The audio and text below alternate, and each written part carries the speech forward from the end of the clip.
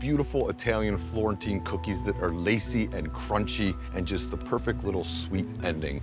You're gonna use a half a cup of butter, 1/3 cup of cream. Heavy cream. Heavy cream. 3/4 cups of sugar.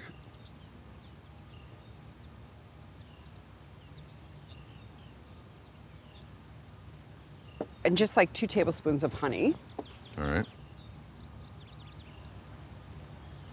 Okay. Ooh, this is already melted, and we may not even need to put this on the grill. Just leave it right here. It's gonna come to a boil right outside. I could set it on my head. Right. All right, so we're gonna just throw that on the grill.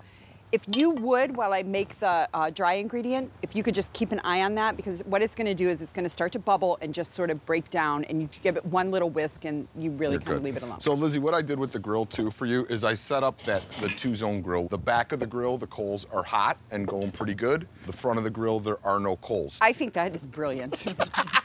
Back to me. What would you, wait, if you were baking these in an oven inside, what would you bake 350. 350. So they're gonna go really quick here. They're probably gonna take 2 or 3 minutes. Inside, maybe 6 to 10. But you'll know, you'll see in a second. But what I've got here are 2 cups of sliced almonds crushed up. So you just wanna break these up with your hands, just so you don't get giant chunks. But it's just easiest if you kind of break them up with your hands. And then I'm going to add 3 tablespoons of all-purpose flour. And this isn't a baking recipe that you have to be like crazy over the top precise. I'm gonna put a pinch of salt, probably about 1/4 teaspoon. And then I'm just gonna zest 1 orange into this, which is gonna give it a nice little pop of flavor. All right, so we've got this. We're just gonna mix this together, get it a little aerated. All right, so that got bubbly? Yes. So you're just gonna dump it all in there. Yes, ma'am.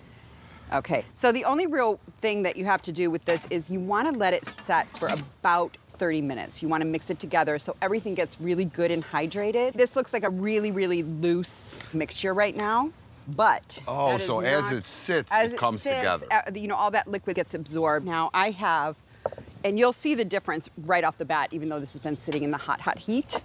It is really firmed up. Oh, wow. Like, look at that. Oh, yeah. So we're just gonna take some foil, put it on my cast iron. So this is gonna act as our cookie sheet out here. So now I'm just gonna take a little spoon. Now you want to make these about the size, I would say, of a walnut, because they are really gonna spread. They're just gonna flatten out Like and a little gumball. Yeah, so. That's like kind of a big gumball. Well, yeah, it's more like a walnut. Yeah. But like I These said, are always teaming up on me, I tell you. girl power. So you want to mash these down a little bit, because what's going to happen is they are going to spread like wildfire. I want to do it.